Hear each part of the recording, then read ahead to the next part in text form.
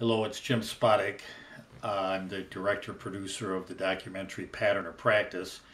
This is my first video in a series of videos that will explain the reason for the documentary and kind of get into the kind of the back room, I guess you'd say, of how it was made and why it was made. Right from the beginning, I want to clarify that I was part of this. I owned a building that was in the middle of the controversy. I rented to one of the plaintiffs in a lawsuit that we'll explain later, Thomas Homes, Park 6. So I'm going to start right there. This was the building. It was located in downtown Racine. As you can see, these are some shots of the interior of the building. He operated mostly on Friday and Saturday nights. The crowds probably were most concentrated between 9 and 2 in the morning on those 2 nights. Okay, before we get into it a little deeper, I want to kind of take you on the same journey that I went on through this period of time. Now, this was 2009 when Thomas Homes took over. But before that, I had a couple. One was an attorney and one was she operated Latin Fest in Milwaukee and had a radio show and a few things. They were looking to occupy this building. It was going to be called Tanitas, which would have been a kind of a salsa dance club. It had been built for it. It was, what I have hoped to have occupy it. So during this period of time, they were in to apply for their license. Now, I would go to some of these meetings because I thought, well, they're going to need maybe some background on the leasing of the building or whatever. If they had questions, I was going to be there to answer them. So this was really the first time and the first indication I had that institutionalized racism and how subtle it can be. This particular, what I'm going to show you, is not all that subtle, but it does kind of open your eyes a little bit to how this can happen in a community right under your nose. There was an incident in that when I show this. Before that, they required a meet and greet with the neighbors, and of course the Tanitas brought in some refreshments and demonstrated the salsa dancing.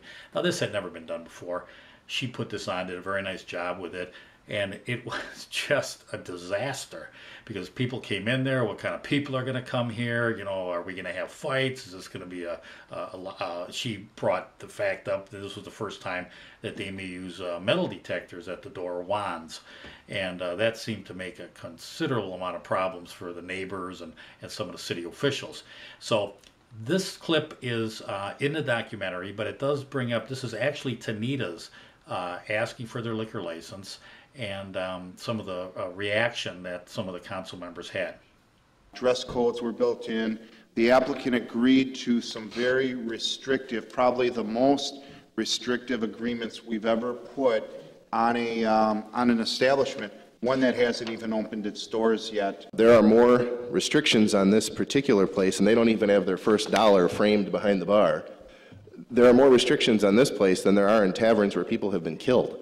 This is sort of making sure, it's like an insurance policy, thank you, that things will go okay, and if they don't, we won't be stuck with a problem and that we can't get out of in time. Like I said, it's not very subtle.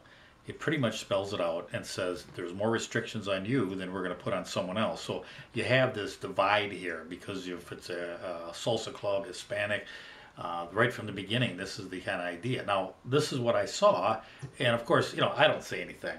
I want to rent the building. So it moves forward. They do get their liquor license. There was a point here now where I'm going to show you a clip where one of the aldermen says, I'm not going to vote for this, but the reason he doesn't vote for this is because Tina, who was Tanita, sends a letter to the, I want to say the Hispanic Association in the state somewhere. Well, they send a letter back stating, we feel that there's some, racism here, and we don't like the way this has been handled. And, he takes objection to it. It's not going to show it on this, but this is his comment to why he's not going to support this. There are a number of reasons why I would vote against this if it was an accordion bar, if it was a marching band bar. It has nothing to do with the facility that's going in there. Okay, we'll get to him a little bit later on the other future videos. But now Thomas Holmes shows up. And this is a clip from the documentary where he comes on the scene. And saw the sign on the window that it was about to be a Latin club. And so then I contacted the owner of the property, and he discussed to me that they were having some difficulties opening the club. What we started there was a upscale nightclub that appealed to all people, nationalities, didn't matter, ages 21 and up. And so I worked out a deal with the owner and the licensee of that particular business at that time. I think it was called Tanita. Okay, now the business relationship broke up with Tanita's.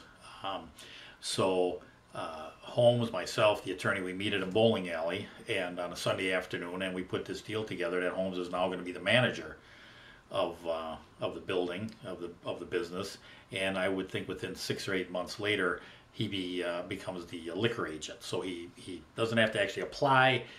He more or less becomes he kind of takes the business over. So that's the real beginning of Park 6. That was roughly about 2009. What I want to do now is we're going to skip ahead to the end of 2011.